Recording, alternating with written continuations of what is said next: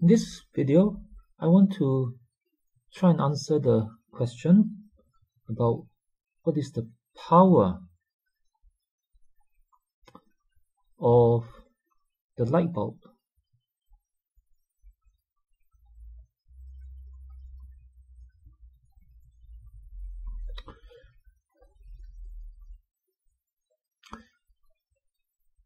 Now, usually, if we buy a light bulb, we would be given the specification, like what voltage we should use with the light bulb and what current we would get, and we would also be given the power of the light bulb on the package, at least for the usual more common ones. Now, what I'd like to do here is to relate the power of the light bulb to the current and the voltage from the battery. So let me start by taking an example. Let me start by taking an example of say a voltage of 1.5 volts for the battery. And suppose that when I connect this up, I'm just going to pick some numbers just to show how we can calculate the power from the voltage and the current if we know these. So let's say that the current, just for example, is 0.5 ampere. Okay, so I've this constant current going around the circuit, and I have this battery, and it's connected to the light bulb. But the way to find the power, is this. We can start by thinking about the meaning of power. Now, the meaning of power is the energy converted, say, from one form to another, in this case from electrical or the chemical energy in the battery to the electricity, and then to the heat and light from the bulb. So the energy here would be the energy, say, converted from electrical energy to heat and light. So this energy divided by a certain time. If you think of a certain time, like 1 second or 1 minute or some period, and if you take the energy given out by the light bulb during this time and we divide the two, then we get the power. So this is the meaning of power. Now, in order to relate this, let me look at the meaning. Start by looking at the meanings of 1.5 volts and the meaning of 0.5 ampere. What do these really mean? So let me write this down. If I say 1.5 volts, what it means is that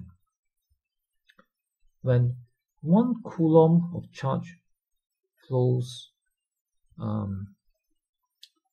through the light bulb, okay, assuming that the 1.5 volts is the voltage across the light bulb, when 1 coulomb of electrical charge or electrons flows through the light bulb, 1.5 joules of work is done. So 1.5 volt here means that 1.5 joules of work is done on, make this quite clear, when 1 coulomb of charge, 1 coulomb of charge or electrons in this case, right, flows through the light bulb. So for example, if we wait longer and 2 coulombs of charge flows through, then it would be 2 times 1.5.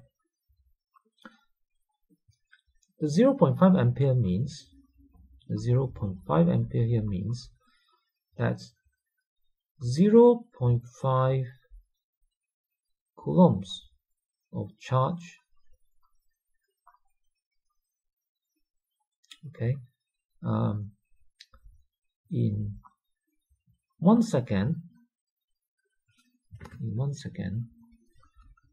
flows, this part is the same, flows through the bulb.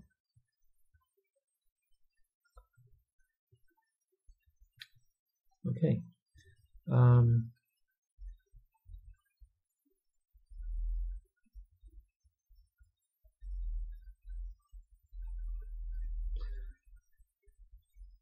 Now, perhaps for just to clarify one point, now let me go back to this 1.5 volt meaning. Now, it might be better if I say is the work done, might be better to say to bring 1 coulomb of charge from, let's see, from maybe one side of the bulb to the next. Let's say the 1.5 volts is the, in this case I'm going to think about it as the voltage between 2 points. Okay, a voltage or potential difference is always defined between 2 points. Say I call that A and B. So I would just say from A to B. Okay. Now this way of expressing it is better, because if I say flows through a bulb, like I say for the current, we usually think of it as flowing past a certain point. Okay, and that's fine when we talk about current. We always think about how much charge flows past a certain point. But for potential difference, it is always more correct to think about it as a difference in potential between 2 points. So it's better to make the 2 points quite clear. Okay, so coming back to this, let's look at this two meanings of the 1.5 volts and 0.5 amperes. Let's look at it in relation to this meaning of power. Now power, as this equation says, is energy over time. Okay, or it can also be work done over time. If you look at this meaning, you see that there is a time here.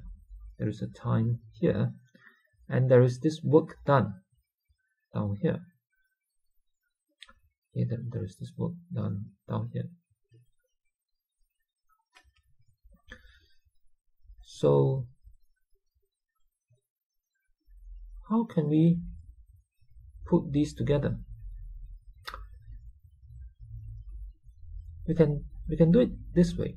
Now in a time, let's say the time is the 1 second. Okay, let's say the time is the 1 second. Then in the 1 second, okay, we have a charge of 0.5 coulombs. We have a charge here, okay, which is 0.5 coulombs. Now, and we know that if we bring 1 coulomb of charge from A to B, that means through the light bulb, the 1.5 joules of work is done. But what if I bring 0.5 coulomb instead of 1 coulomb? Well, as we understand from the meaning of this sentence, if it's 0.5 coulomb, I would just multiply 1.5 joules by 0.5. So therefore the work done, as we understand, we must get it from the voltage times the charge, okay, which would be the 1.5 volts times the charge of 0.5. And this work done, therefore, will give the energy of the light bulb. Okay, so the power, therefore, is the same as the work done divided by time, which in this case would be this 1.5 times 0.5, okay, divided by the time, which is 1 second. Now if you then multiply these together, we get an answer of 0.75, and the unit for power is watts. So that's how we would do it. We could do it by thinking through the meaning of voltage or potential difference and the meaning of current, and by putting these meanings together, we can then calculate a value for the power given out by the light bulb, and we would understand this power as since this work is being done to move the charge through the light bulb, right? This work will be converted into, because of energy conservation, since there's no other form of energy, all of this work every second must be converted into light and heat coming out from the light bulb. So having seen how we could do it this way, it would be useful to make a formula to calculate power in terms of the voltage and the current, okay, so that we can use it more easily, rather than having to think through all these meanings every time, right? Although it's always useful to do that. So what we could do is this. Let me start by representing the voltage by a symbol. I'll call it V. I'll represent the current by a symbol I. Okay. Now, and coming back to here, we know that the relation between Q and T, charge and time, is current equals to charge over time. Okay, that's the relation for charge, time, and currents.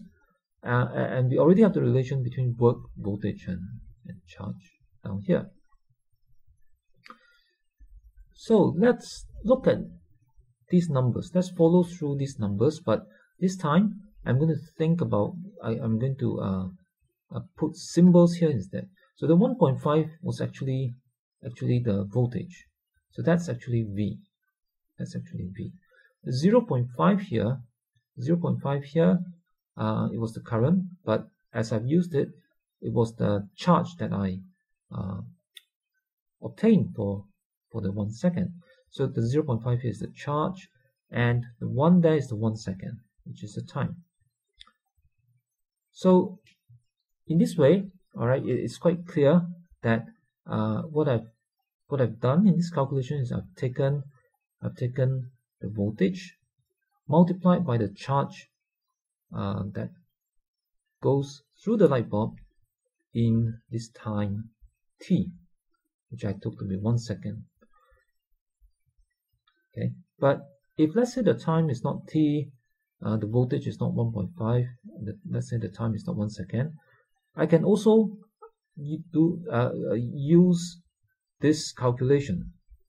Right, I can also get the answer by multiplying the V by the Q, voltage by the charge, and divide by the time taken. So this means that I can use this as a formula, in other words. Okay, so let me write this out. Maybe up here, perhaps. Power is equal to V times Q times T. All right. voltage times charge, divide by T, not times T. But we also know that charge over time is current. So therefore I can also write Q over T as I. V times I. So now we have a formula that is written directly in terms of voltage and current. So power is equal to voltage times current. And this is a useful formula. This is a useful formula to remember.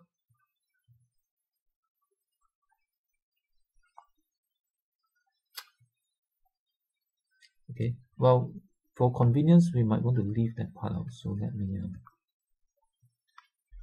me just write this part out separately. So VI is the power. Okay. So I just put a square bracket, a rectangular box over this. So power is equal to voltage times current, and that is a useful formula if we know the voltage and the current and we want to find the power.